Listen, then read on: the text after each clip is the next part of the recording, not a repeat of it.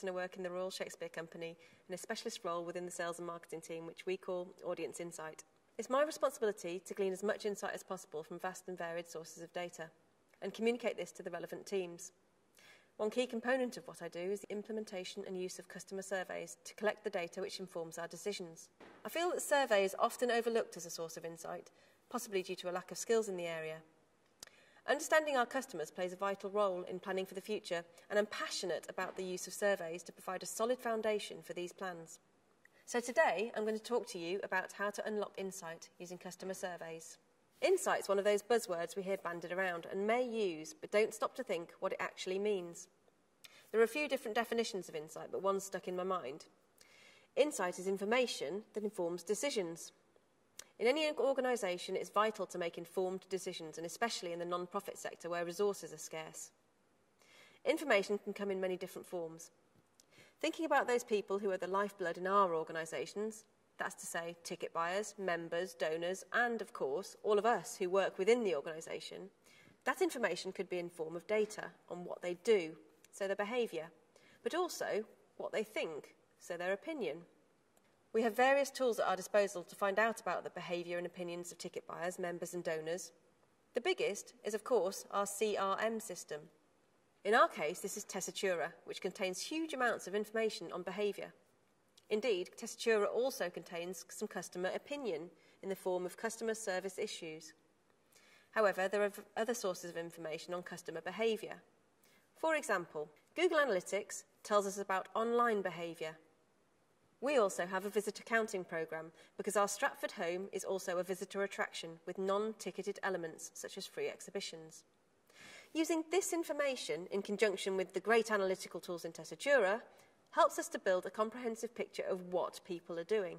When it comes to why people are acting the way they do, their opinion of the experience, what they like or don't like, we have a different set of tools. Remember, a show might be a sellout and yet fail to deliver a great experience. Based on the ticket sales alone, it looks like a huge success. Vice versa, it might not sell well, but audiences love it. There are a whole host of questions we might want to ask, including some about who the person actually is demographically, which we can't find out accurately without asking them in a survey. Surveys aren't the only tool in our toolbox.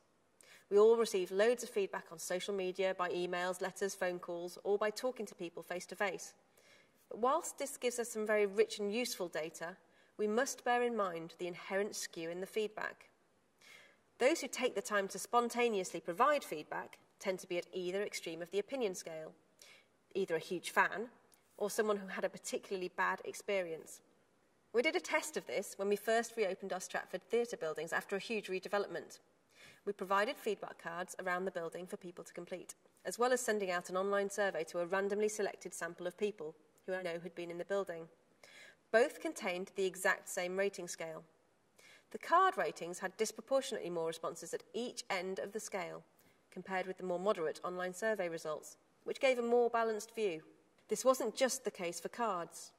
We ran a month's trial of feedback kiosks and saw the same effect as the cards, with more strongly positive and negative ratings for the kiosks, compared with selecting a sample of people and actually asking them for their opinion. I'm guessing many of you are now sitting back and thinking, that's fine. We have a survey, I don't have to do anything. But if you're watching this, you probably guessed you could be doing more. Arts and cultural organisations are often short on both time and resource, but it's worth investing the time in a good programme of surveys in order to better inform those all-important decisions. Perhaps you send out a standard survey to all ticket bookers after they've attended. Brilliant. You've got lots of tracking data. But do you always use all of it? Could some questions be removed to make way for new questions? How long is it? What kind of response rate do you get? If it's really short, that's great for the audience member.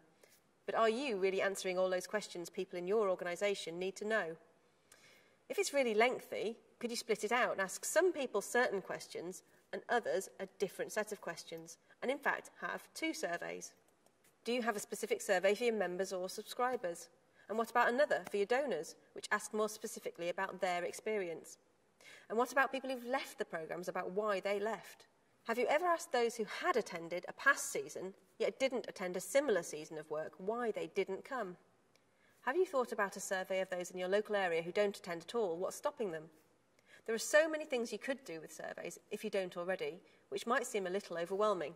Our approach is to break down our surveys by the different groups of people who interact with us in some way. We have our regular audience and visitor surveys, which we review each season. There is a set of core questions and others which are changed each time, generally on a topic basis. For example, we might ask details of the technologies our audiences use one season, and then their opinions of recent marketing images the next. There are also those hot topics knocking around which get a question or two. It was from these surveys we learnt some useful facts about our trailers and behind-the-scenes videos. For example, trailers tend to be more appealing to our newer or less familiar audiences and are used during the decision to book, whereas behind-the-scenes videos are more popular amongst our regular audiences and those who have already booked, but help them to engage more deeply with our work. All types of video material particularly appeal to younger and more diverse audiences. This may seem obvious, but knowing it, we can tailor the different video material to the different audiences far better than just guessing what is appealing to whom. This is information that can inform our decisions. Indeed, we decided as a result to redirect some of our marketing spend into getting the trailer for our family Christmas show into regional cinemas last year. This year, we did our first television advertising. Our confidence was well placed, and we saw our ticket sales increase as a result, particularly amongst new audiences. Every year, we pick one big topic for a survey, which might kick off a review of that area. For example, this year, we chose to survey all of our membership, both online and in our members' newsletter.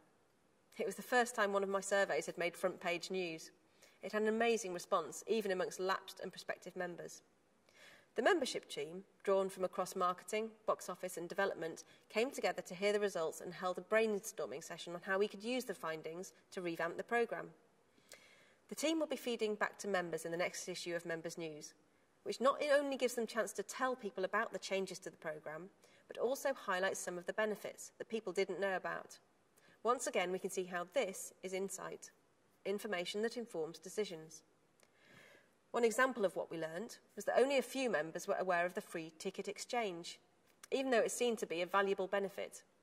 We also learned that the main reason some members lapsed was that they didn't want to commit to booking tickets so far in advance, in case their plans changed. Combining these two facts, we think reassuring members that they can exchange their tickets with no fees could help keep people in the membership programme. As you can see from the diagram, we also use surveys to assess our work with teachers and young people. For example, our first encounter Shakespeare productions, which tour to schools and local venues. As we don't receive data on who has attended, we go back to the old-fashioned pen and paper surveys with reply-paid envelopes. For the public evening performances held in schools, the students help to hand them out.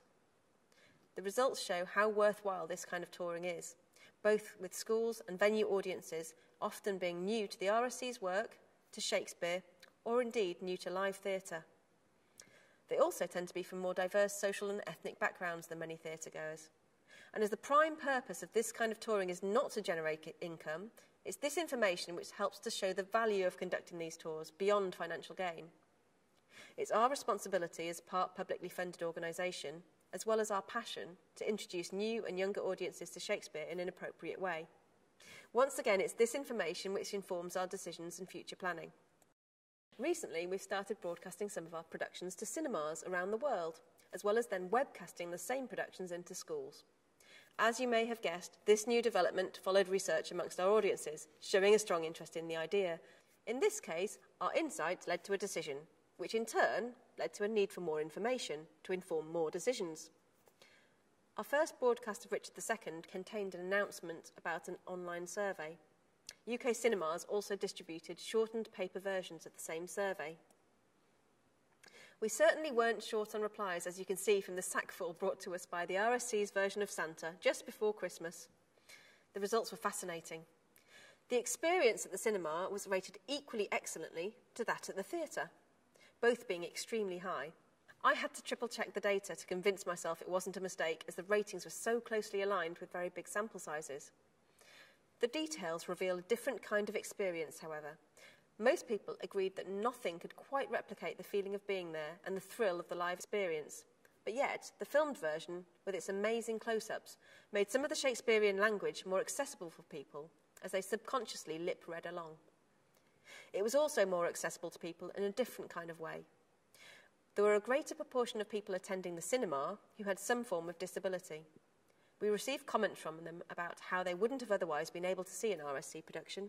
So hopefully now you have loads of ideas about how you could extend your programme of surveys to collect more data to inform your decisions. But my advice would be to take one step at a time, because there's no point in collecting lots of information if you're not going to take the time to do something with it.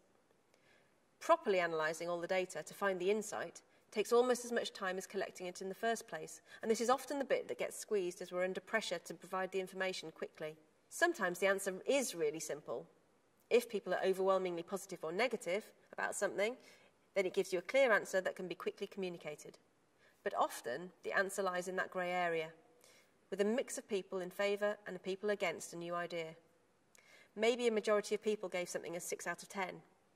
It helps at this point to have a comparison to something else, similar, either in the past or in the present. Here are some of my tips for how to deal with the data you get back from a survey. Firstly, put some time in your diary and turn off email and other distractions. Then prepare by seeing what other data you already have or what results you might compare the answers with. It might help to have a think before you even look at the results and ask yourself what percentage you might expect to answer a key question in a particular way. Often it's easier to read numbers in a graphical form. I'm a big fan of the stacked bar chart. It allows you to see the full spread of results rather than just some kind of average number. Looking at the example I showed from our cinema broadcast, you can see that 75% of the audience rated this production as excellent, and that there's no difference in the ratings by audiences at the cinema and live audiences at the theatre. Well, I also happen to know that our usual production ratings vary around the 50% excellent mark, and indeed 50% excellent is the target we set for all our work. So this rating of 75% excellent is pretty outstanding, and when I show the chart I might add this. I like this target as it pushes us to be better than just good and stops us from resting on our laurels at a high percentage who rate our work as good, very good or excellent. Be ruthless with what information you show and don't go into chart overload, as perhaps the words might have greater impact without lots of numbers to look at. The main thing when looking through lots of data at once is to keep all of the separate bits of information in your head which can add up to tell you the story. I scribble down all of the interesting and surprising statistics on a bit of paper. I then look through them whilst trying to bear in mind what my internal audience from the report or presentation would like to know and what facts or figures would inform a decision they have to make. It's not a simple thing to do. You have to be able to look at the detail whilst bearing in mind the big picture. Sometimes you don't see things at the time but do later when you leave the data to one side and do something else. I often see things more clearly when I'm out for a run. Often there's what I call a light bulb moment. This is when you can see how all the data fits together to tell you the answer to the tricky question, or at least how you can best illuminate the data so that it makes sense to your audience of decision makers. Stepping back even further, it's worth taking the time once every year to look at the data you have from all of your different sources, surveys, Tessitura, web stats, social media, and setting out to look at the longer-term progress of your organisation. This might uncover some big insights that help those at the very top of your organisation to make the best possible decisions going forward. Even if it takes time to expand the insight capability within your organisation, I hope you can see how it is worth focusing on this area so that you can continually grow and learn. Then, the world is your oyster. As I work at the Royal Shakespeare Company, it seems apt I should end on some words from the great playwright. Thank you.